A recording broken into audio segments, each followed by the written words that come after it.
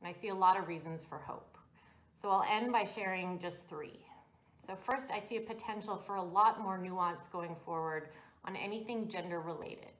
There's a lot more recognition of intersectionality and movement away from stereotypes and thinking about women as a homogenous group.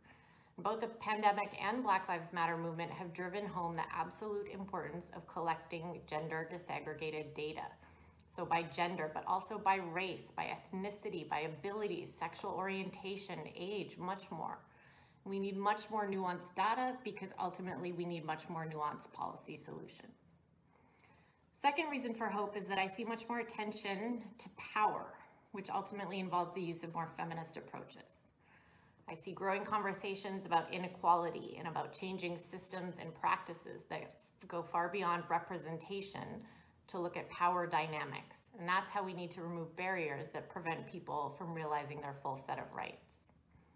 And third, we're seeing relationships changing between young people and governments generally and the people that they govern, but particularly with young people.